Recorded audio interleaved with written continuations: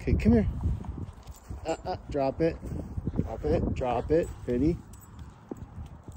Oh, yeah.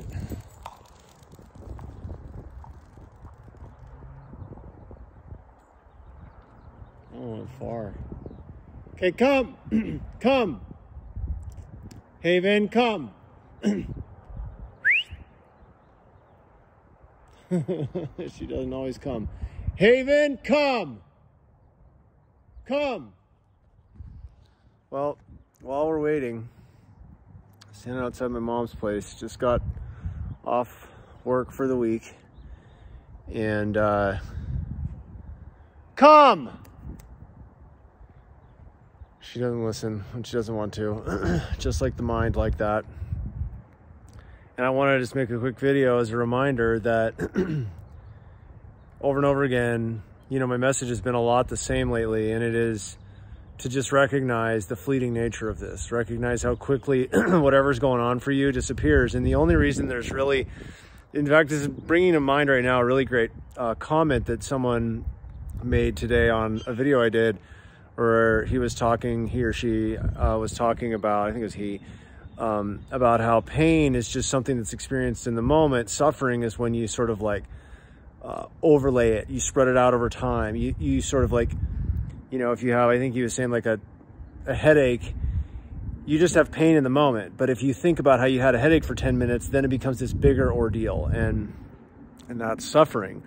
You know, right now, and I've gone back and forth because it's irrelevant, because there is no Andrew, there is no person, but yet one appears. And, you know, I think for fun, entertainment, I don't know, maybe some learning or whatever, at some point it'll be worth it for me to do my story, or more about my story. And I've alluded to it a fair amount, little bits and pieces, but there's a lot of sort of abrupt contrast in, you know, the apparent character of Andrew's life in recent months. And really this past year went from, you know, living this sort of, you could say, his kind of optimal dream lifestyle to the almost contrasting opposite of it. More of like a living hell situation to some degree, but really isn't so bad because of all the spiritual deepening and awakening and realizing, self-realizing that's gone on in the midst of that pain and suffering, and, you know, sort of forcing these breakdowns and dissolution of ego and deeper seeing, expansion of consciousness, whatever, et cetera, et cetera. And you know, there's these moments that lately have just been feeling like, just like, you know, they leave you in this sort of like, they can, in this what's the fucking point, and like so much stress and so much complexity and difficulty with challenging personalities and situations and scenarios that seem just like virtually impossible to navigate, and like between a rock and a hard place where you're like, you know, if I keep working harder, it's like I'm just like running on the treadmill, and if I let go completely, it's like all signs point to homelessness or whatever. And so you know, you're sort of like caught between those two. But of course the mind does sort it out, God does sort it all out, and in most cases, really, the more awakened you become, the less there is of this sort of speculating about it, the less there is of this sort of trying to navigate and analyze and figure out what to do. And you just come back to the present, come back to the present, come back to the present. And what to do is handled, because there is no you figuring out what to do anyway. It just appears that way. And so I guess the message here again is just a reminder that all there is this, and any agony you have over it is just you mentally hanging on to,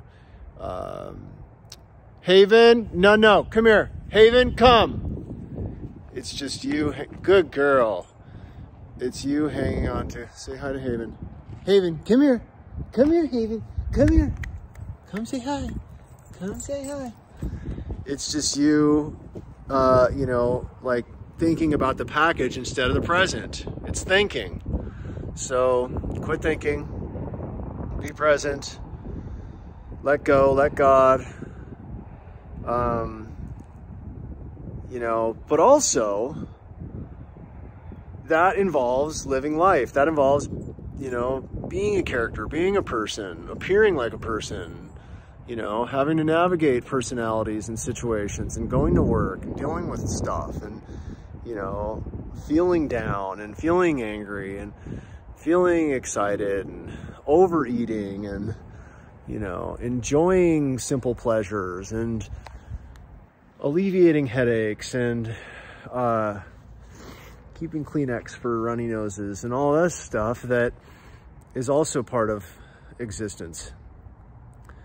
But yeah, presence, being present is where it's at. It's all that there is. And the thinking that there's something more than it is where the, you know, apparent struggle comes in, but there isn't really a struggle actually happening in truth. It's all just in your mind. It's all just imagined.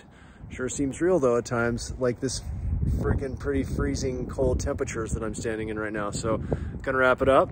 Have a great Friday night. Hopefully this won't take too long to upload and it'll go on Friday night. If not, it'll pop up tomorrow. And I'm gonna probably do my satsang per usual on Sunday at noon PST. The link for Zoom is in the videos about spirituality section at the top of my channel. Great opportunity. If you're new to the channel, come together and, you know, do some fun discussions around non-duality, self-realization, spiritual awakening, enlightenment, all that good stuff, and then how that applies to just being a person in the world. Catch you again soon. Peace.